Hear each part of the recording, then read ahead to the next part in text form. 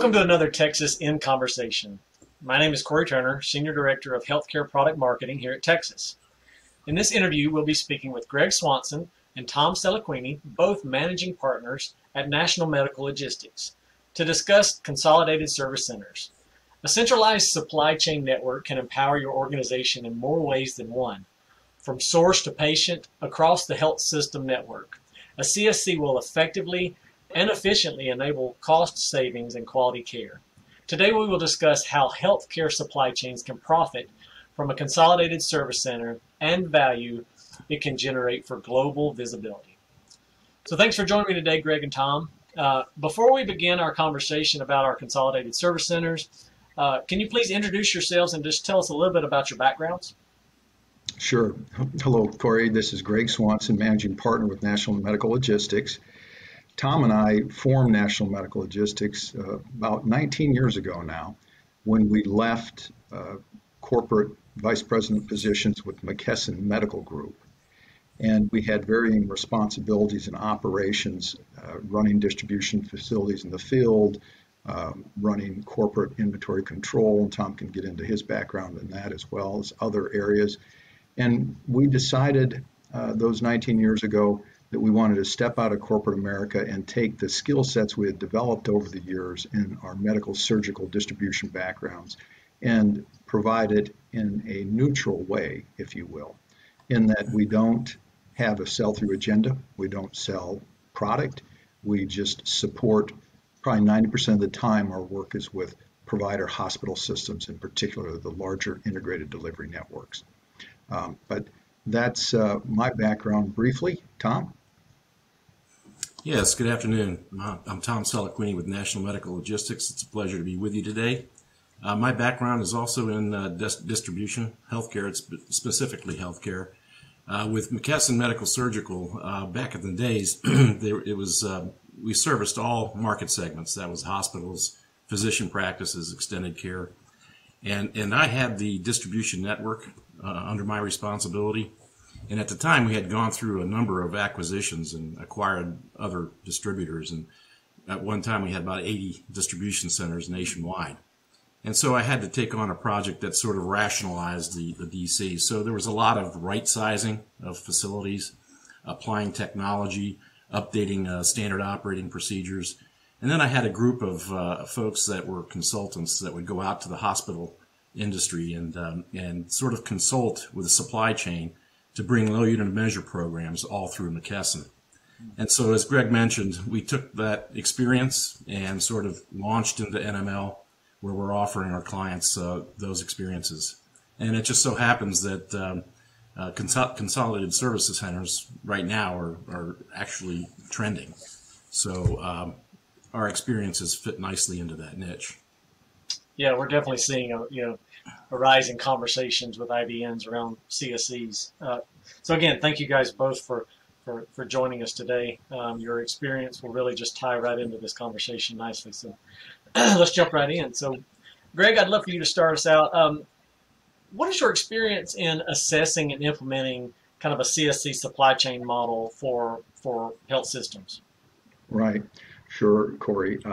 We tend to want to take a look at their supply chain fairly holistically.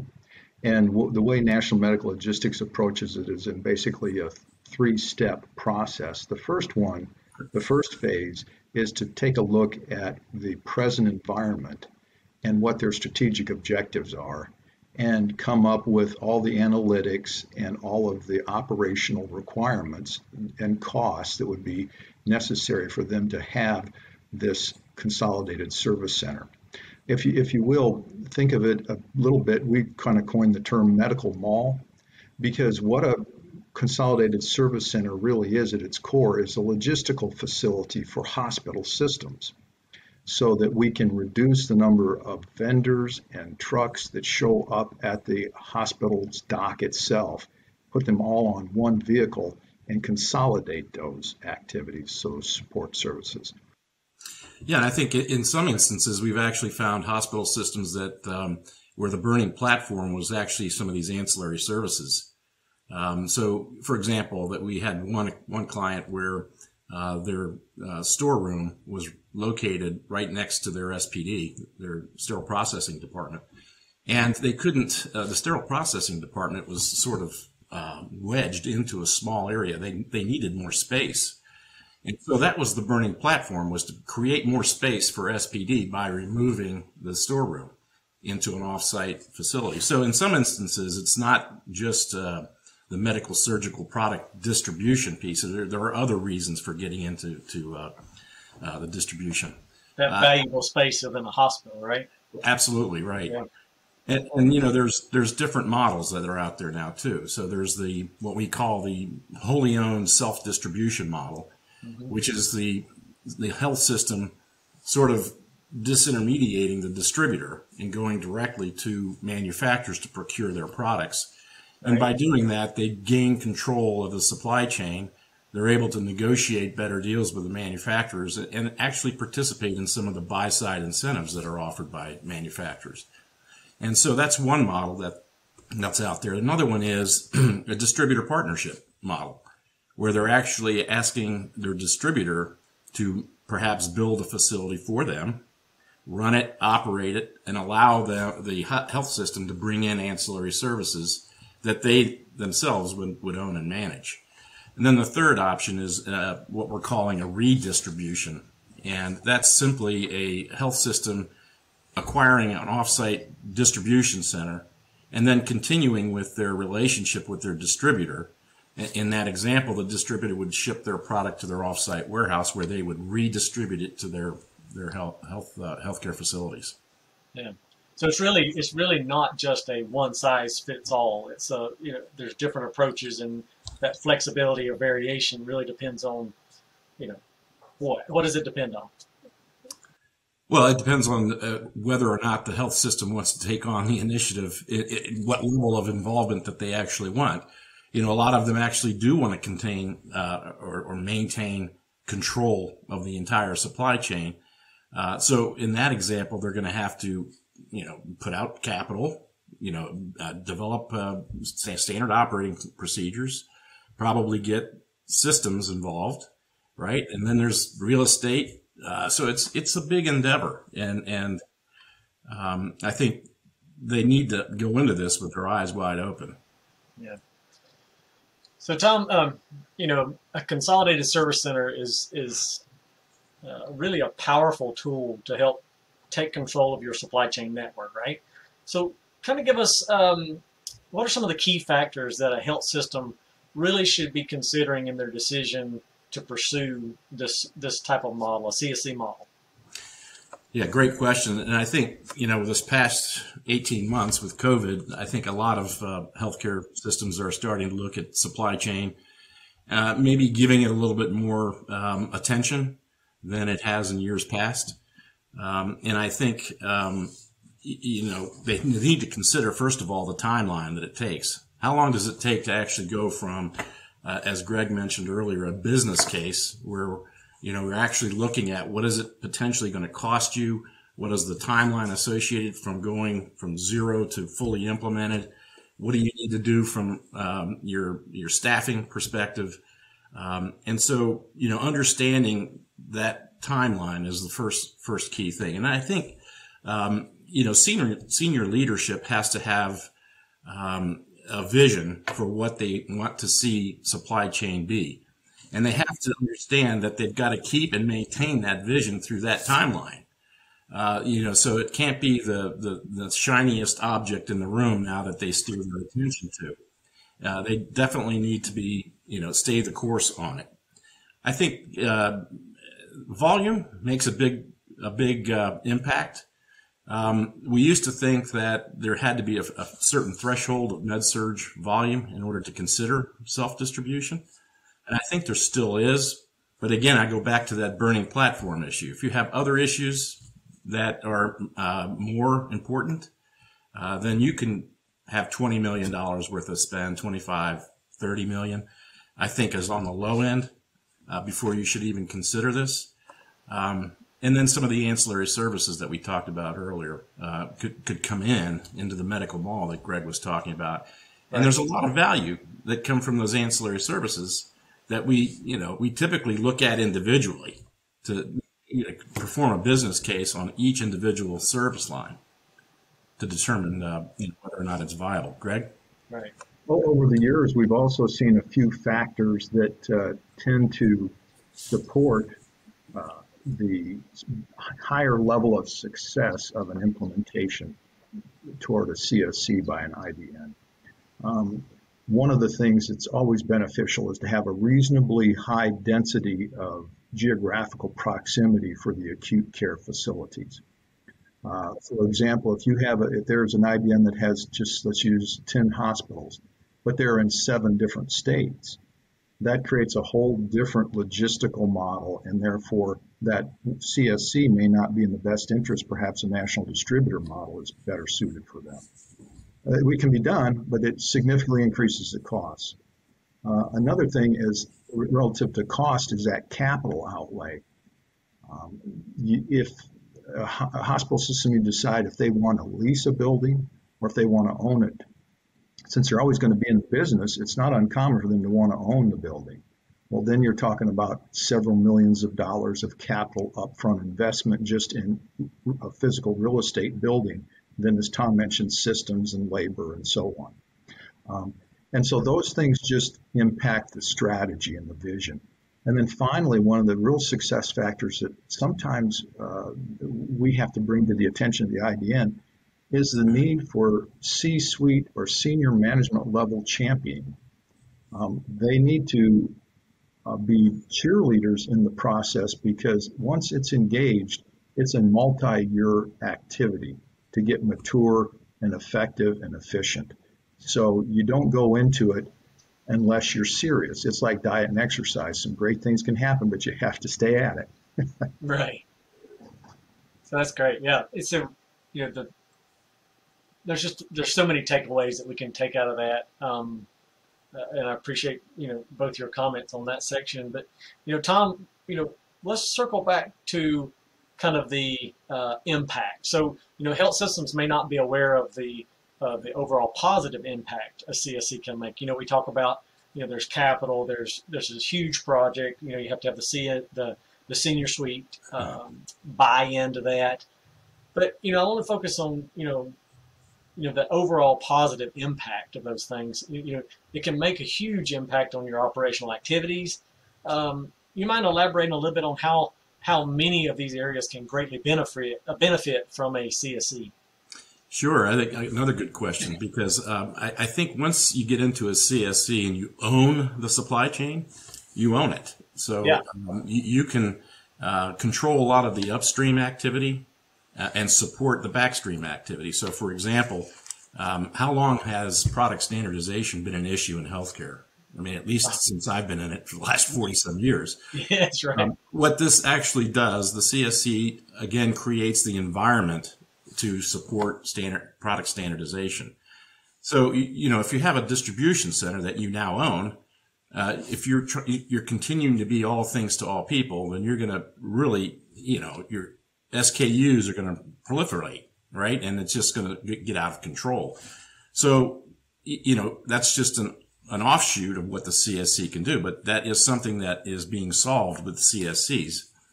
The other thing is, and not only are we talking about product standardization, we're talking about rationalization of manufacturers too. So in doing that, you no longer have to have 5 different can liners, from 5 different manufacturers and 5 different colors, right? So you standardize on all of that. And then you look at how the CSC is performing these services to the end users, and you can control order cutoff times. You can now look at what are the best times to make deliveries and consolidated deliveries. When you start including these OR PPI products into your distribution center and using cross-docking services, you're now consolidating everything into one order delivery to each of the facilities. So forget about the financials. Just on a service-related perspective, you can really improve service and actually increase and improve patient care.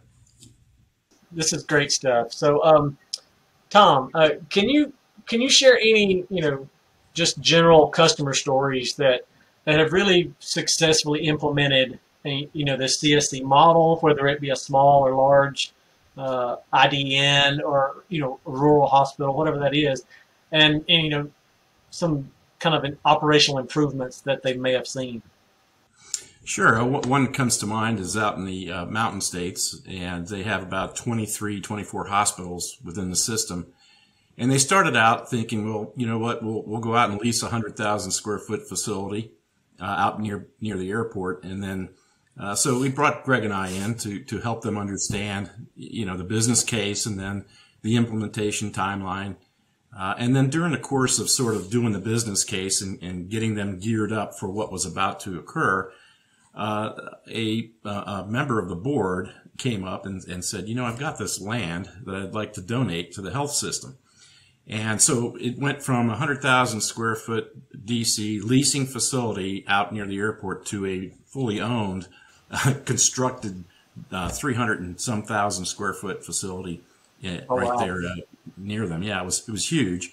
But it was, it took a huge 180 degree, out of phase kind of approach, but it actually went really well for them. They had a lot of supply chain offices scattered around the city, and so they were able to consolidate all that into the new facility and bring all of supply chain together. So they had sourcing and contracting and AP, and then the distribution folks all under the same roof. So they were able to operate and interact much more fluently,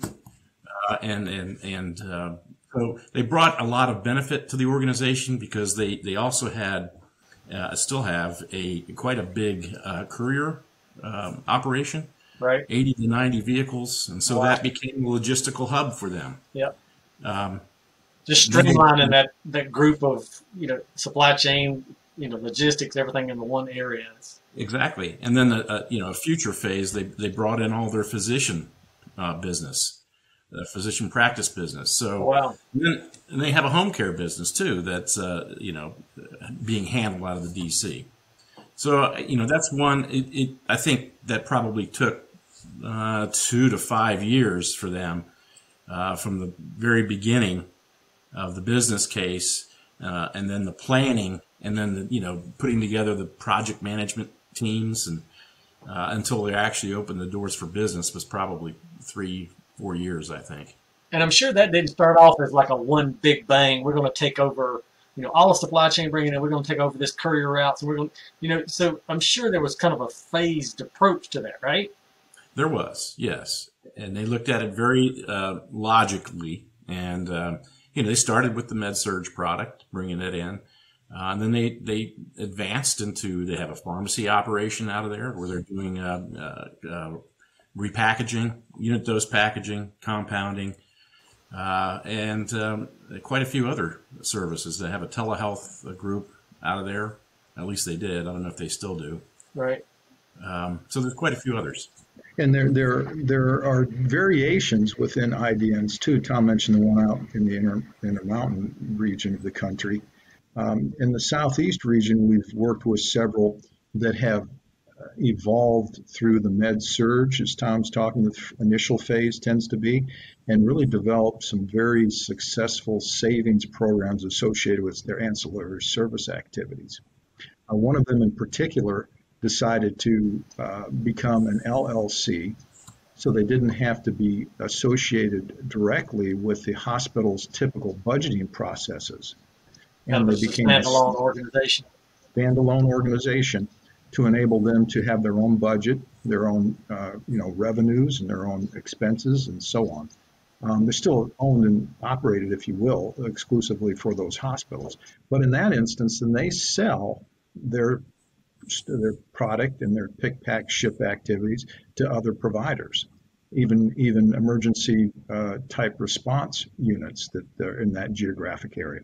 So the model, to Tom's point, is not only multi-phase, but it's multi-year, because it takes a number of years to get to that level of sophistication, because you have to do it in bite sizes because it impacts the whole supply chain.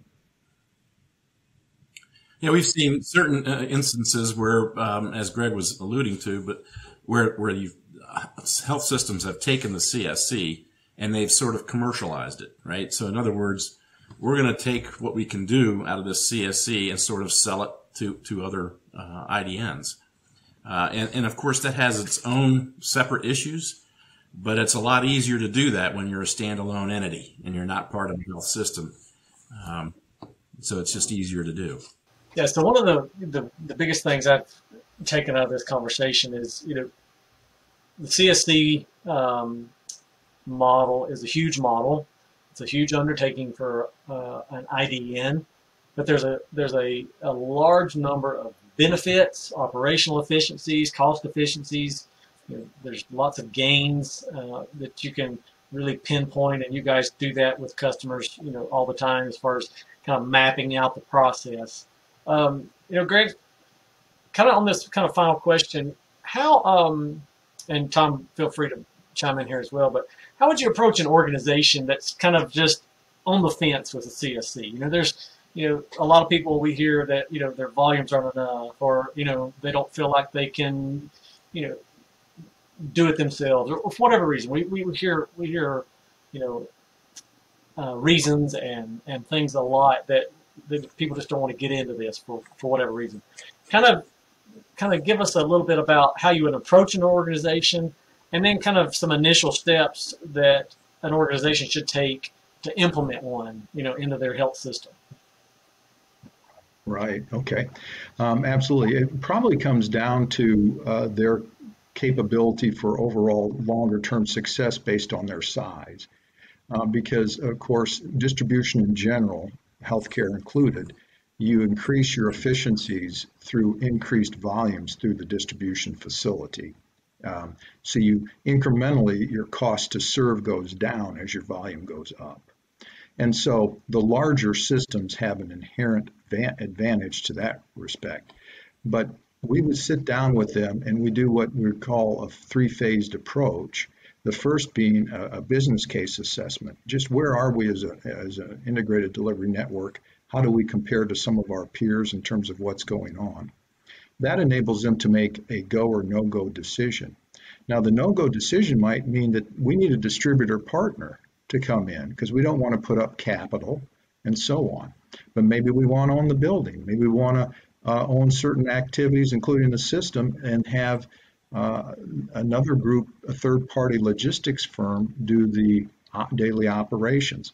So there's all kinds of one-offs, but that's determined in that first phase. Then the second phase is the deeper dive and project planning for the infrastructure and the build-out and the staffing, et cetera. Then the third phase is your go live and your support processes with it.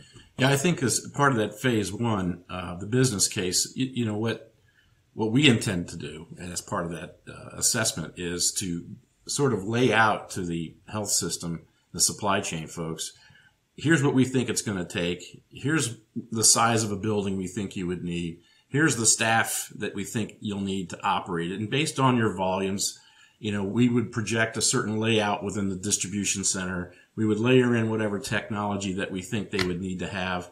And we look at the financials and we say, okay, we know that your spend is X, and we know that if we bring in your PPI OR direct products into this, we know that what we've seen in the past, there's an X% benefit in terms of price point reductions associated with that.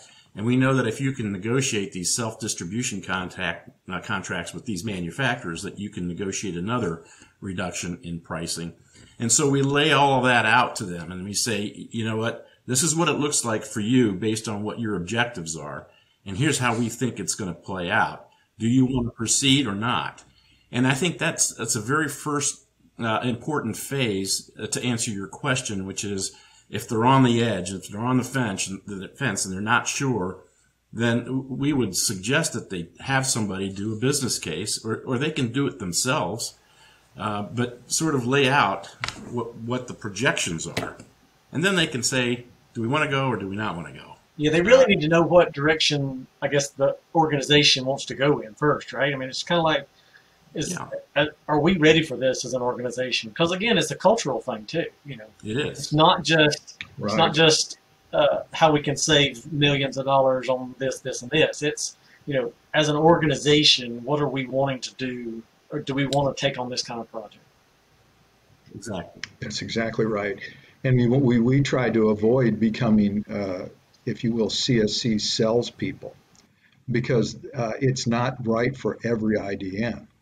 And in that business case portion, that first phase, there have been a few that we've suggested they not start when they want to, because they have disparate platforms.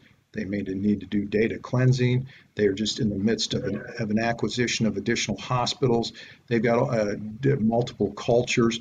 So they are perhaps well positioned, but not right at that moment. Right. Do some housekeeping activities, and we can go through that with them. And then you prepare yourself to get that supply chain all centralized. And we've been involved with a couple of scenarios where a group of IDNs are banding together in order to create the volumes needed to sort of make it work. And so we've done some business cases for groups of systems that come together and play nice and build a distribution center for them. Yeah, so I think, the biggest thing here is, and I think the same message that you guys is speaking to as well, is that, CSCs are not for everyone, but they can be based off of whatever your model is going to be. So like you said, it's based off of volumes, it's based off of size, but it's also based off of culture. If you're ready for a type like this, and I'm sure you guys would agree with this, there's pieces of the pie that are ripe for the picking. It's kind of like one of those things to where if you want to get into, let's say PPEs in an emergency warehouse, there's levels of this that you guys, I'm sure, could help and help these organizations kind of walk through. Yep, absolutely. Well, great. So, Greg and Tom, I thank you both very much for just kind of sharing your knowledge with us today. This in-conversation piece with you guys has been very insightful. Hopefully, our viewers will get the same kind of information that they're looking for. So we really appreciate you guys' time today. Thank you very much. Appreciate it. Thank you, Corey. And thank you to our viewers. If you need support with integrating a consolidated service center within your healthcare organization, Texas is here to help. At the end of this video, you have the option to speak to one of our healthcare supply chain experts, or you can access our ebook on the top 10 reasons why you need a healthcare consolidated service center. So good luck, and I'll see you all next time.